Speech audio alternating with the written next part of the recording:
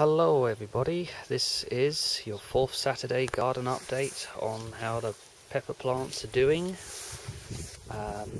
We've made it to Christmas and this is what we have. There's not much leafage left out here now, just sort of like stems really of the oldest growth. This is doing fairly well. This little young free RB20 is in fact a self-pollinated fruit from this one here at the front that's now been a stump for a few months now, and a lot more stumps like that are appearing. You see this one, a side kick of one RB20 from the same fruit, has got dieback on the top. It's just, that's not disease as far as I'm aware, that's just where it's cold and it's dying back. It's sort of, I don't know if it's dormancy, it might be just going into dormancy. It could be dieback or bad, I don't know.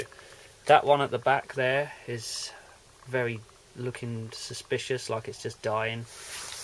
This one at the front, sorry, this is now a stump. There's so many stumps out here. Yeah, they didn't look very strong.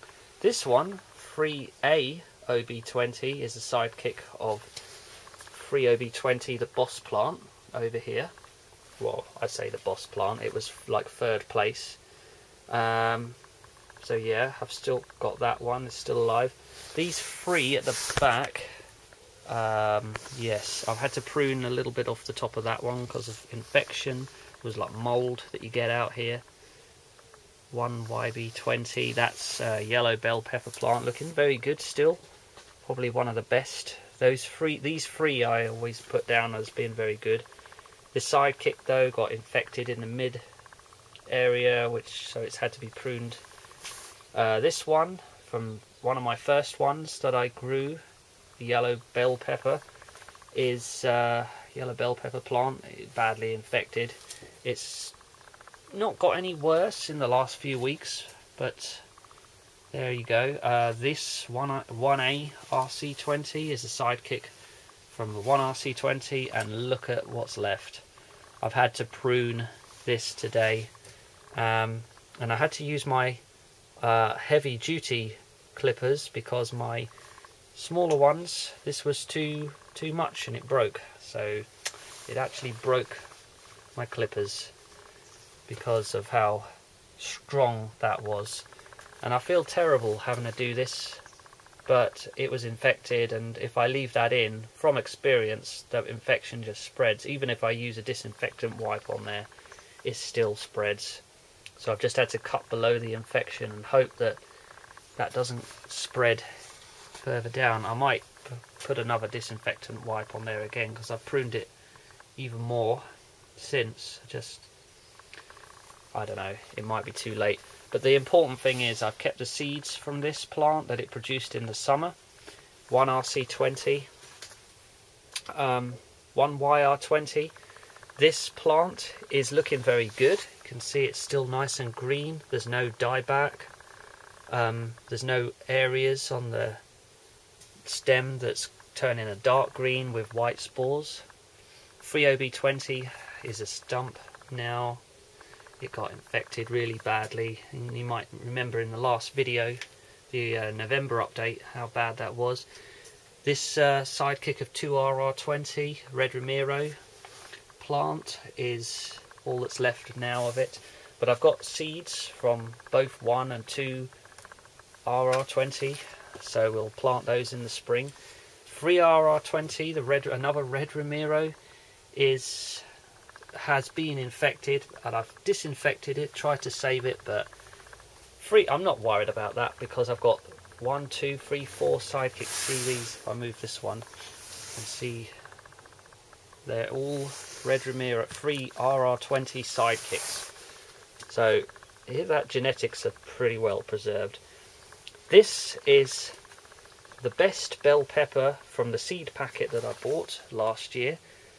There you go, look at that. It's just a bell pepper plant, but it's December and it's all the others out here are looking so miserable, and yet this one is just cold resistant, doing really well. Fantastic. A lot of these others are the ones I purchased and they are also doing really well. There's a few that got infected still that are now stumps.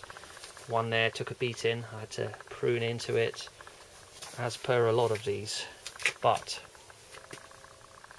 I have some champions, and that's really good to know, because I can breed those and cross-pollinate them with some of these others.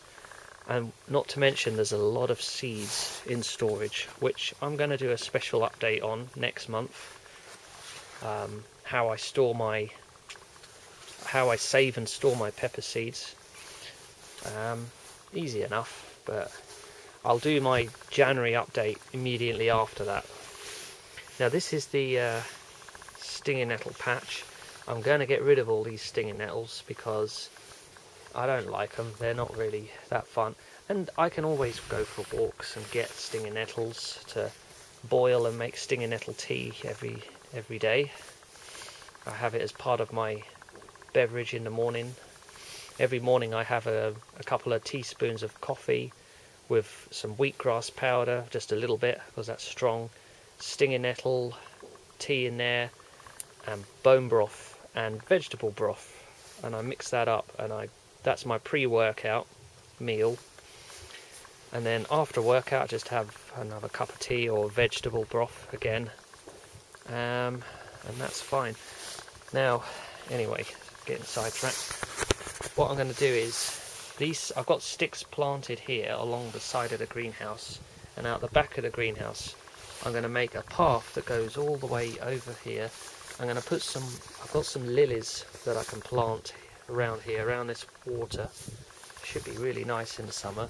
The bachelor button I'm going to move, so the path will go round and it will hug the left side of the greenhouse through the water butt. And where the water butt is, I'm going to put what I've got here, you see this like separation that marks where the bed is, and I'm gonna start a new one, and it'll go to the water butt there, and then you can have flowers and stuff all the way along here. And I might even also plant some pepper plants outside here for the summer months, because I'm bound to get too many. Well, that's it. That's the December update, and thank you for watching.